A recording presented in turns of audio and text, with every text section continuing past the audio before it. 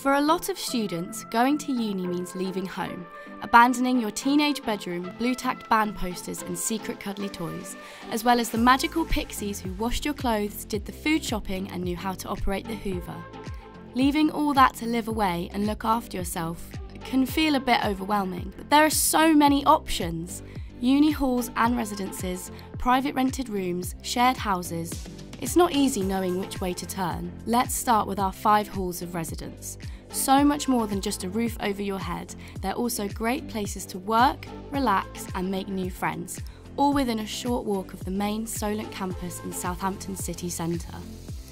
The residences are all self-catered, have kitchens equipped with all the amenities you'll ever need and offer both en-suite and shared bathrooms.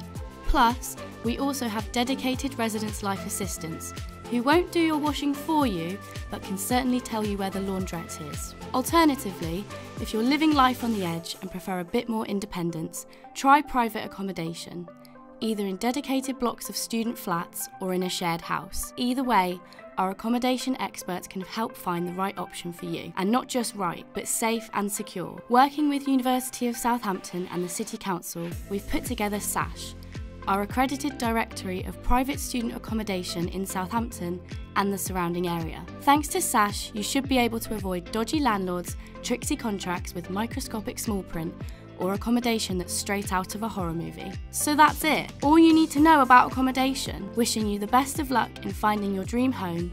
You've got a great few years ahead of you.